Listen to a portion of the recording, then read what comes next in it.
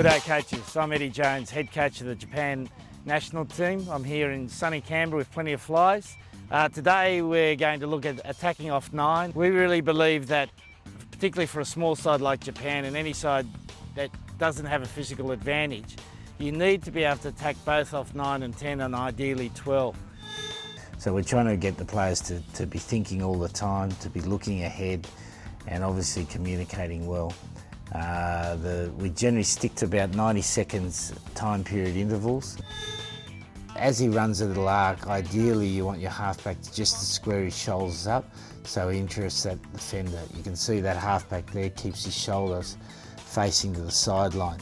And because his shoulders are facing to the sideline, he then is no longer a threat to the opposition.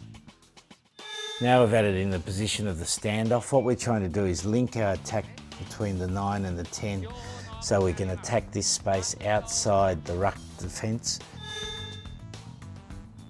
Okay, perfect situation. So there the defender would have had to make the decision on whether to take the straight runner or take the runner to the outside. So I'm sure if you do that, you can have an as effective session as we had today.